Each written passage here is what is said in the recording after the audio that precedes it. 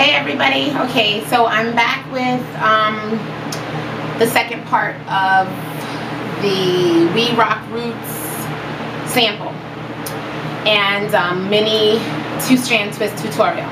So I've done all of this side. Let me just show you what it's looking like so far. And now I'm working on the front. I put a pin in it to keep it down because my twists were sticking up in the air. So I'm going to show you what I've been doing with the front. I'm sorry that this video is looking so dark. I tried to come into an area where it wasn't as dark so that you could see it very well. So I parted the front in a very thin row, and then I sectioned off a little piece with my fingers. I didn't use the comb at all. And I'm grabbing a little bit of the WeRockRoots and I'm gonna put it along the entire piece of hair. Then I take this, I twist it underneath and stick a pin in it. And then I take my nail, stick it through the two pieces of hair, and then I just begin twisting.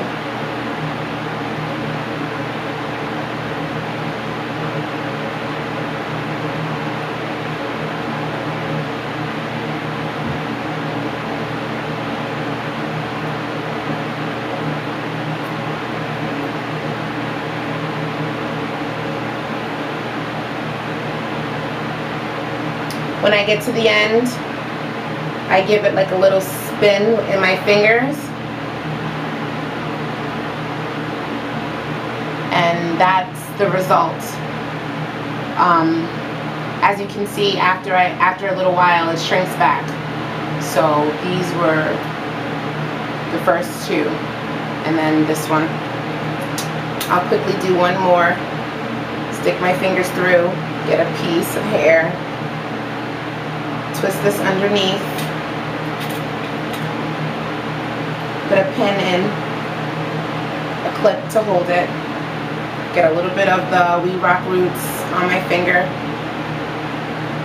rub it on the hair, separate in the middle of the two pieces as best as you can, and then twist.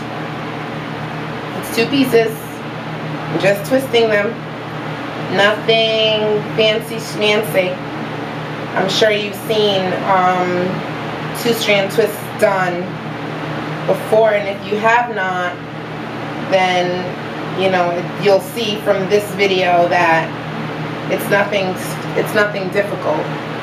And then I take the two pieces. I'm so sorry that this video is dark. I feel like Darth Vader coming up to the camera.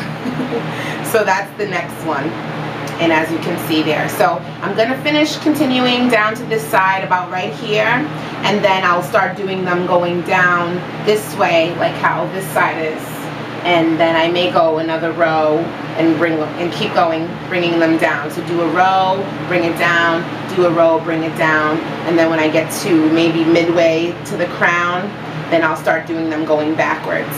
So to hold my hair up, over here I have regular pins, clips. I'm sure you've seen these. I have one over here to hold this side back for when I was doing over here, and then I kept one holding the top, and now I have these two holding the side. Okay, so I'll be back with part 3. It'll probably be the finished look at that point. Okay.